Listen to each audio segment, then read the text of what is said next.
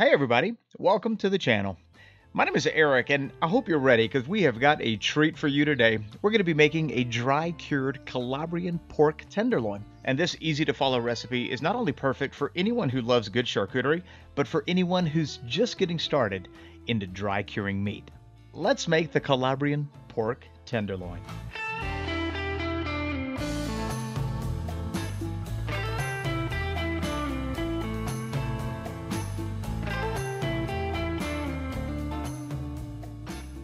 To get started, we need a pork tenderloin, and this is what we got from our butcher. And the very first thing you're going to do before you get started is weigh that piece of meat and record the weight. So in the description box below, you'll find a link to the recipe, and this is what it's going to look like when you click on that link. If you scroll down to the recipe itself, you're going to notice a little box that says how much do you want to make. In that box, you're going to type in the weight of your tenderloin. And I wanted these recipes to be as easy as possible to take all the guesswork out of it for you. So let's say your tenderloin weighs 745 grams. As soon as you type that in, the ingredients in the recipe are going to adjust based off of the weight of your meat. And voila, no more guesswork. It's all figured up for you. So carefully weigh each one of those spices and place them in a container. The method of curing that we're going to be using for this tenderloin is called the equilibrium cure. And what that means is that we are adding the exact amount of spices that we want our tenderloin to take in, nothing extra. So we're just going to use 100% of the spices, make sure that we rub it onto our tenderloin, and then before we put it in our vacuum seal bag, anything that's fallen off of that tenderloin, we're going to scoop up and we're going to place it in the bag as well.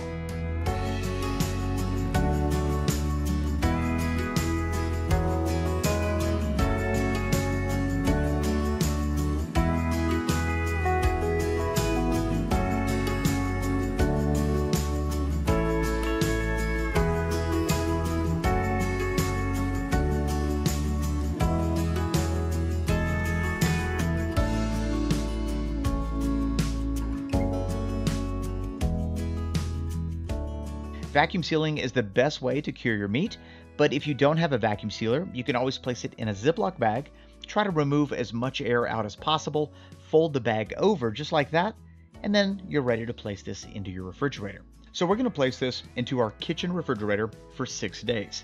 And every day we want to make sure that we massage the meat and we want to flip it. And that's going to help the seasonings penetrate the meat, allowing it to cure evenly. So after 6 days, this is what your cured pork tenderloin is going to look like. And now it's time to start drying. You're going to notice that it's firmed up a little bit.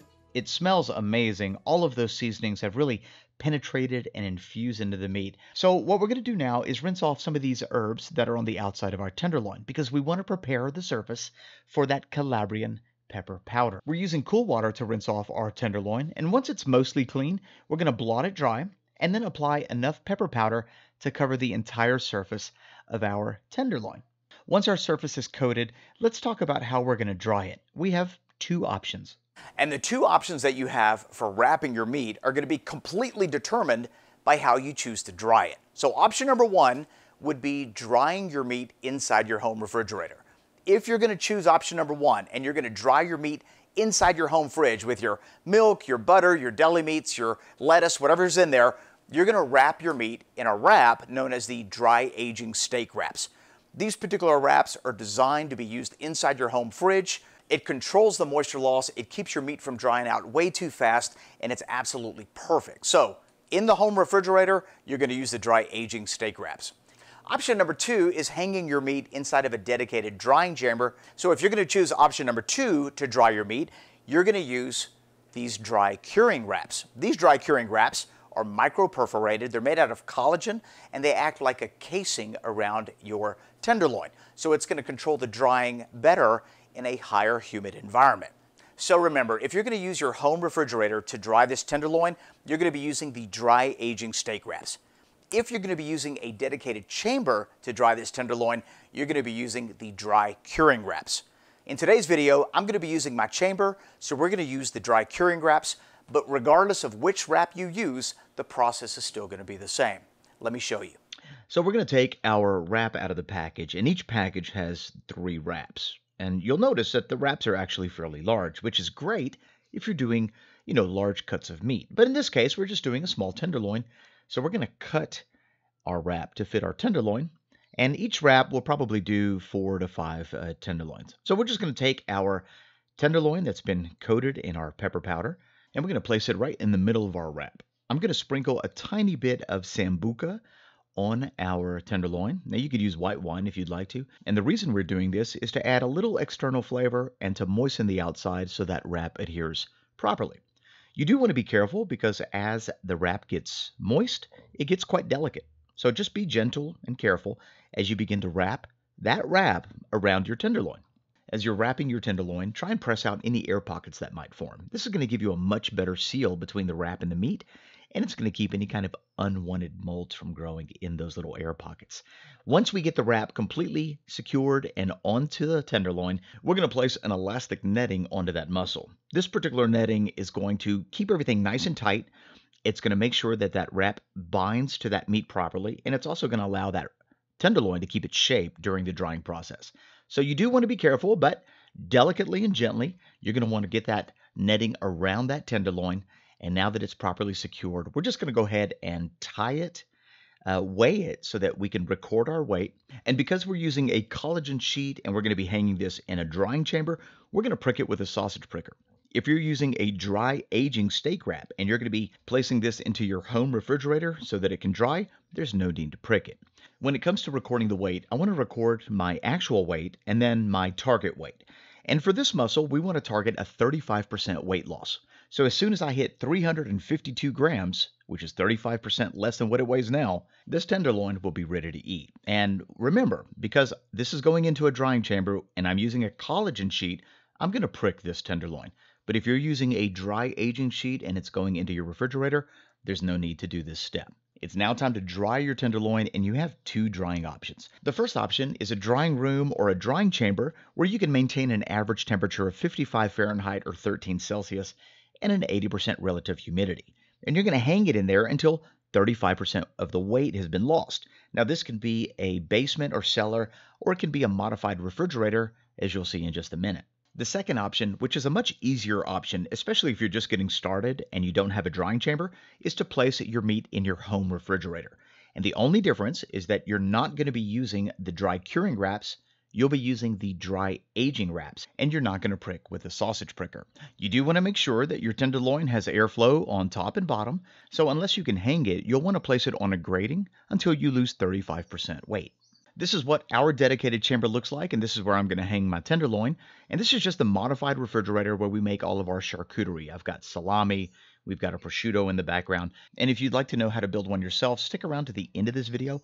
I'll post a link to that tutorial, and you'll see it's actually quite easy. So our tenderloin is in the chamber. Yours may be in your house fridge. Either way, it's going to do the exact same thing. And now we wait. Our target is 35% weight loss, and in my opinion, that's going to give you the perfect silky texture without it being too tough. What's great about dry curing a tenderloin is that it's fairly small, and it generally doesn't take very long for it to get to its target weight. The one we did in this project weighed a little over half a kilo, and total drying time was about 4 weeks. So we've hit our target. It's time to cut into this and see what it tastes like. And I just want to mention that the reason our tenderloin is covered with mold is because it was drying in an environment that has been inoculated with this beneficial edible mold. If you're going to be using the dry aging steak wraps in your refrigerator, you're not going to have mold covering your tenderloin.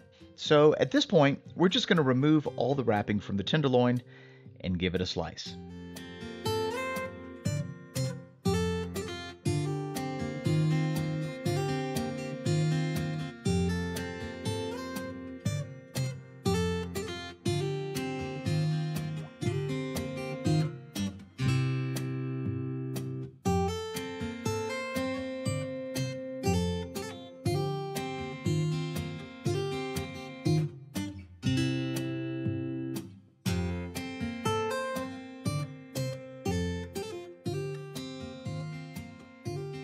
All right, let's see what this tastes like. And this is what 35% weight loss looks like. Great color, great texture. It's not too firm, not too soft. It's got a prosciutto quality. It's going to give you a great mouthfeel. All right, let's give it a little taste. Wow, that's delicious.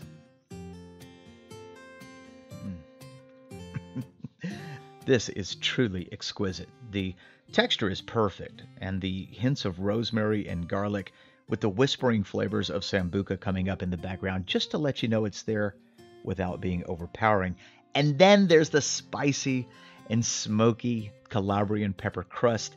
It just takes this to a whole nother level. And that's how you make the dry-cured Calabrian pork tenderloin. If you have any questions, leave them in the comment section below. And if you are new to our channel, we'd like to say welcome. Thanks for being here. We appreciate you watching. Don't forget to subscribe, like, comment, and share. We post new videos each week. We'll see you in the next one.